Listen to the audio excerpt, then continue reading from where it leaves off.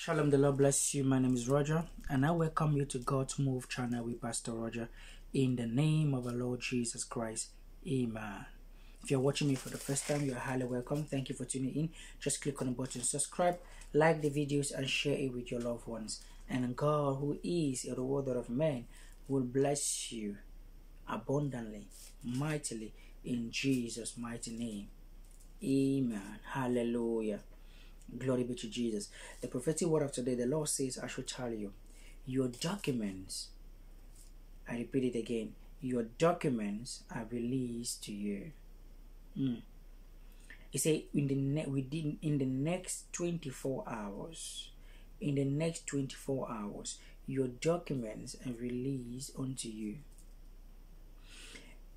You have been planning and working upon this project whereby you submitted your documents and things have been the way it is, and you keep asking yourself question, oh God, did you really ask me to do this? How come I'm doing it and it's not working?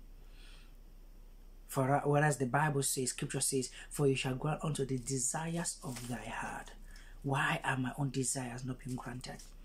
Why is this document which I have been praying and fasting and praying God, and I even said, go God, release this document so that I would do this for you, but till now it has not been done.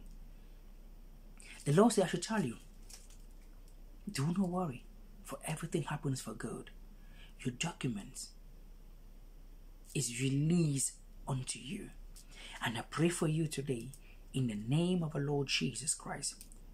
Wherever your documents are withheld, wherever, whosoever on top or sitting on your document, I pray right now a 24 hours miracle in the name of the Lord Jesus Christ. A 24 hours miracle.